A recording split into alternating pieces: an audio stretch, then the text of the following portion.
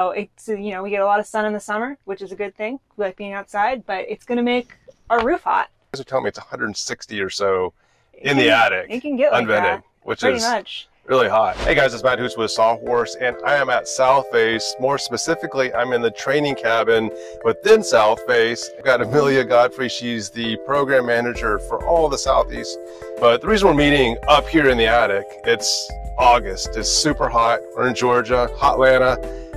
There's a lot of misperceptions about how heat works, how humidity works, filtration.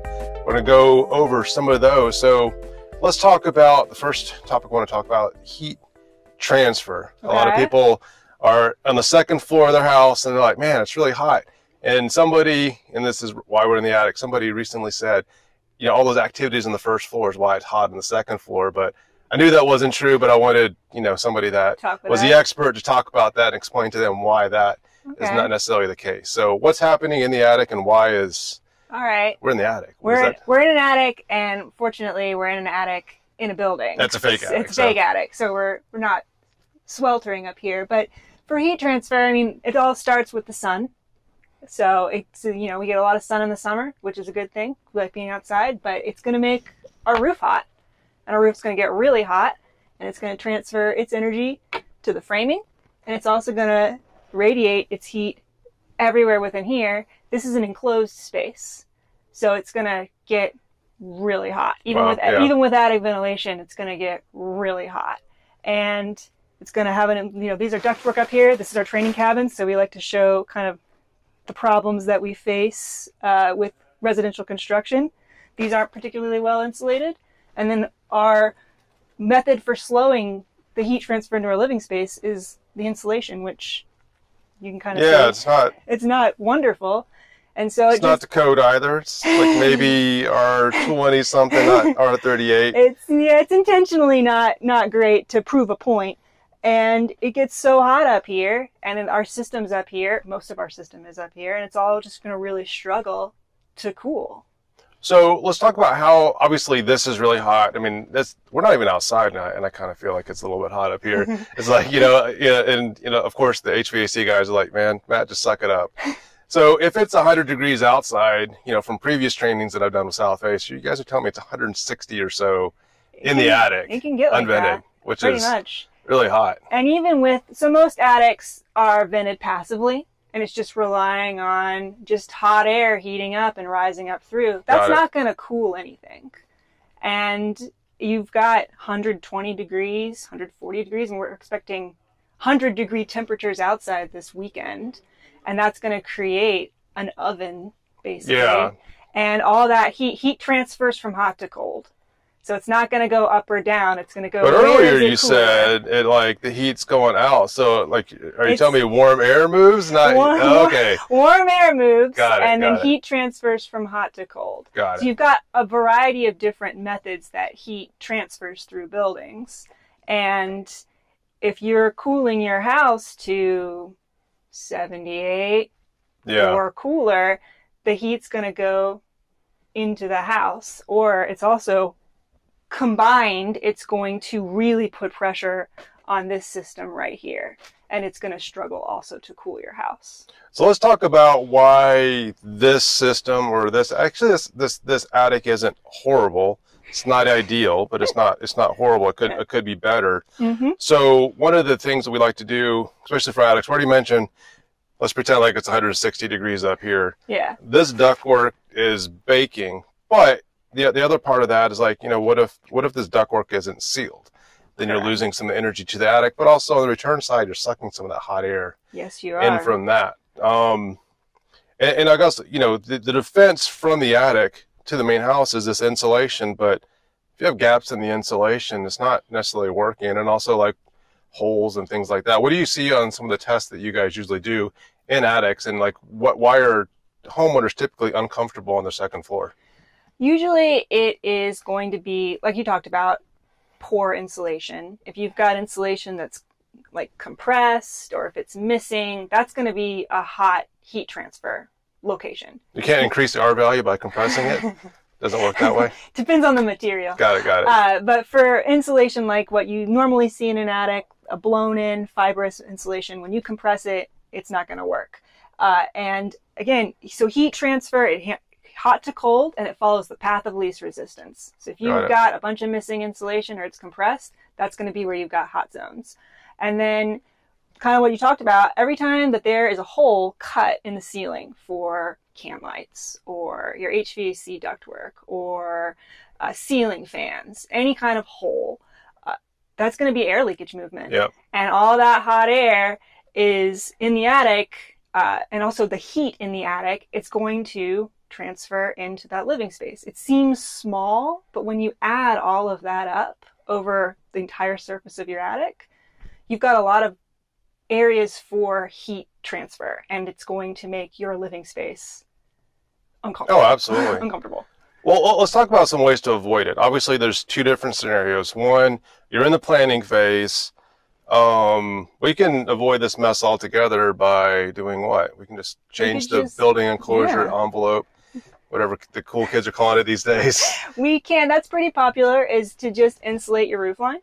Okay. And by putting the insulation up here, now you're slowing your heat transfer pretty much at the source. Got it. And you're bringing all of this space, now it's going to be conditioned space.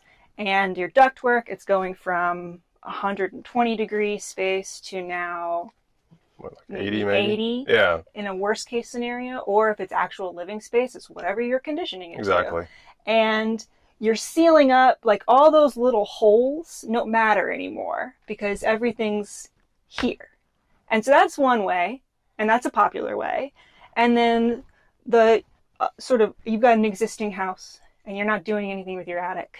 It's called just a home performance, remove all the insulation, pull it all back, seal everything. Yep. And then put down a new layer of insulation that's properly installed with complete coverage, and you'll see a big difference. So really it's the air sealing plus the insulation. I know a lot of people say, hey, we've insulated our house, but you go into these older houses and you see dirt and stuff like that, and that's an indication of air movement. Also inside the house, spider webs, something you guys taught us a while ago. Yeah. See spiders, that means that you've got a low performing house. So I guess the opportunities that I'm trying to help educate homeowners with, and I talked to Chris Lummer-Giddens with LG Squared, and he mentioned that, when you're working on the outside of the house, so if you have a new roof, you don't want to tear your roof off to insulate the roof line, especially if you're insulating on the outside. But there's opportunities from the outside if you've made a lot of improvements on the inside. Those are the opportunities, like when you're replacing siding, windows, roof line, to kind of bring that building envelope out. But again, you're not going to do a deep energy retrofit if you've already replaced that. You've got that sunk cost already. Yeah. I mean, it's what I try to tell people is that there's what are your priorities and what is your budget, and then work within that. Because there's all these different ways that you can improve comfort of your home, either through let's just start fresh, or let's just make small changes. And a lot of people, an attic's not a comfortable place to be. No. So it can be daunting to think about spending time up here and, like, where do you start and what do you do? And sometimes it's just easier to hire a professional, but then you need to know how to find a professional that's going to do what you need. It's a misconception that, just add insulation and you're going to fix the problem. It depends on the insulation. If you've got a fibrous insulation like fiberglass or cellulose, all those do is just move. They just slow air. Exactly. They're not going to stop that air movement. And heat transfer, it's going to occur through three big ways, like air movement, actual hot surfaces in contact with each other, or hot surfaces in line with each other. Convection, conduction, and radiation. All right. Yeah. And so you're trying to combat all three of those while in an attic in particular, it starts at the top to then help make your living space more comfortable. So basically, if you have an existing house, there's opportunities there for many different ways of doing it. New construction, for us, even if we're doing a major retrofit, we try to keep the ductwork and HVAC within conditioned space. Not only is that good for the equipment, but also the homeowner doesn't really want to crawl into areas that are not conditioned. It's like, who knows what other kind of wildlife you're going to find in there. So, all right, well, I appreciate the lesson on physics and heat transfer. And these are, now, to find out more about Southface, you guys are, it's at Southface on YouTube. But you guys also have courses and whatnot for builders and consumers and whatnot to learn about these kind of things. So yes, and we have webinars on building science on our website that are free. If you want to learn about specifically heat transfer, moisture transfer, ventilation, those sort of core topics of building science. They're on our website, and you can just watch them for free. Got it. Well, I want to thank Amelia for sharing all this information. They have all the information on their website.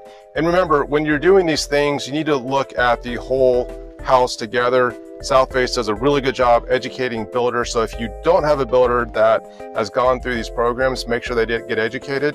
Or you as a consumer, if you want to know what to tell your builder, you can also take these classes. They don't stop people from watching the free classes or even doing some of the paid classes.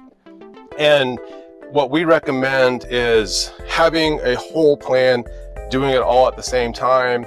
Or if you're a DIY person, we'll talk about how to do it in phases where it makes sense, where you're not necessarily doing it once and tearing it out and whatnot. So, all right, thanks again, guys, and see you guys next time.